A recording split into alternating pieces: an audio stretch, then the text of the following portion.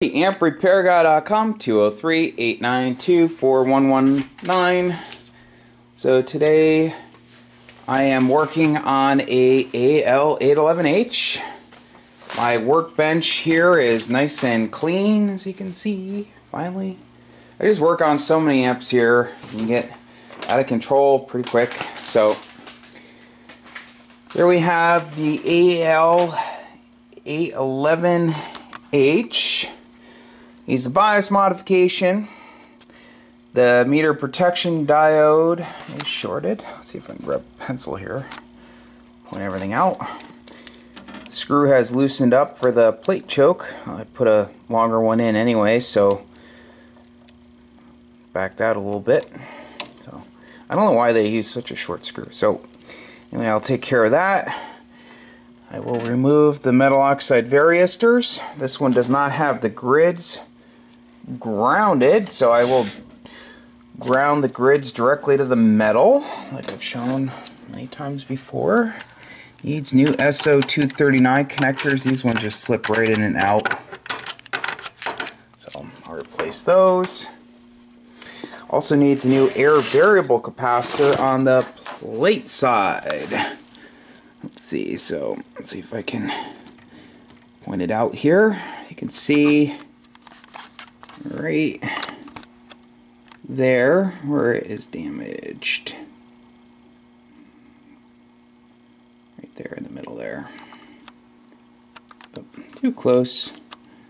So I'll replace that with a brand new one, and I will repair anything else that I see along the way. So stay tuned, and I will see you guys soon. And this is getting a brand new set of Penta Lab 572B tubes. Those will be here tomorrow.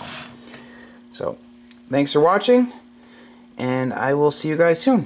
Stay tuned. I have the grids grounded directly to the metal. I added the two gas discharge tubes, one per side of the filament. All filaments are in parallel, so only need one on each side.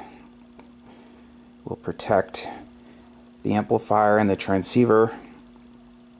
If any of the tubes were to flash, it's highly unlikely with a 572, but you never know. And if someone at some point put 811s in, it's very likely. So I just always do it.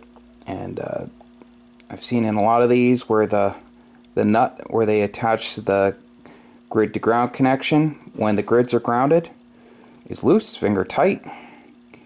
And in this one, the standoffs were very loose. Well, the screw going through the terminal strip where the grid resistors connect to ground was loose. Okay, so we got the air variable capacitor installed. I'll show the old one after, and there's the new reduction drive.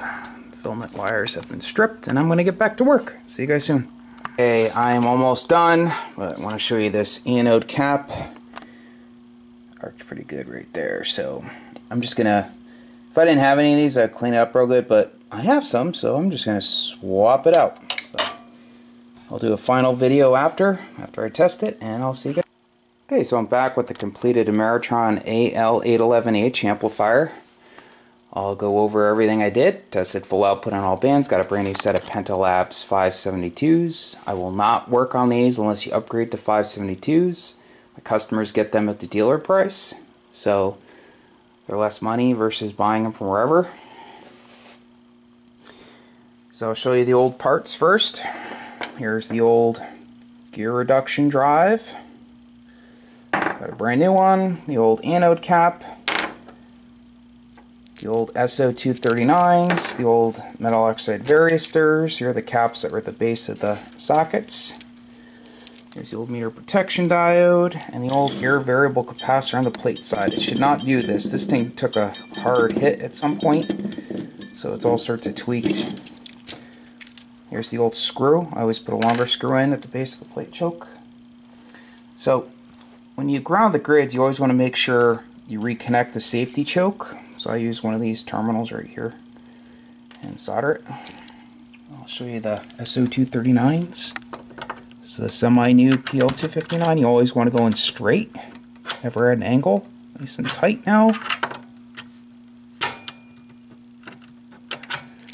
input on the bottom, output on the top. You never want an open on the output. That's really bad.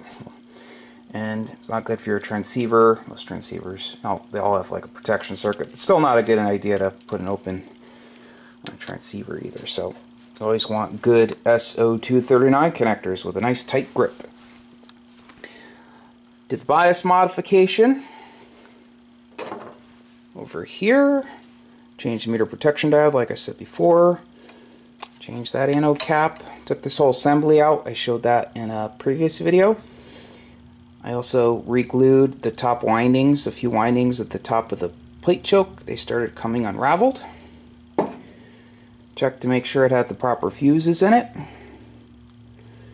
And this thing is good to go. So if you need an amplifier repaired, feel free to give me a call. Phone number is 203-892-4119. Please beware.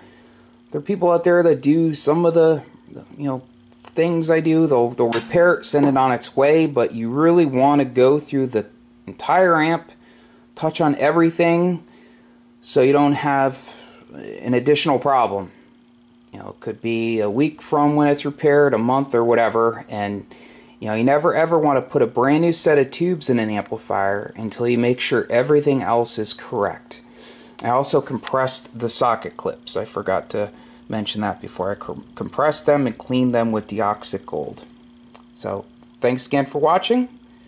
Website is amprepairguy.com, and my phone number once again 203-892-4119. Thanks for watching. 73. Want to make one last quick note. Customer or whoever before him put these LED strip things in. I just added a zip tie, so they work. I left it alone, but I did not do this. So, right, 73.